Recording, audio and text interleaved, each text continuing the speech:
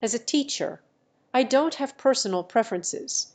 However, I can tell you that chocolate and vanilla are both popular flavors that people enjoy. Chocolate has a rich, sweet taste, while vanilla has a smooth, creamy flavor. Some people prefer the deep, indulgent taste of chocolate, while others enjoy the simplicity and versatility of vanilla. Ultimately, it depends on individual preferences and taste buds. Each flavor has its own unique characteristics and can be enjoyed in various ways, whether it's in desserts, beverages, or even as a topping.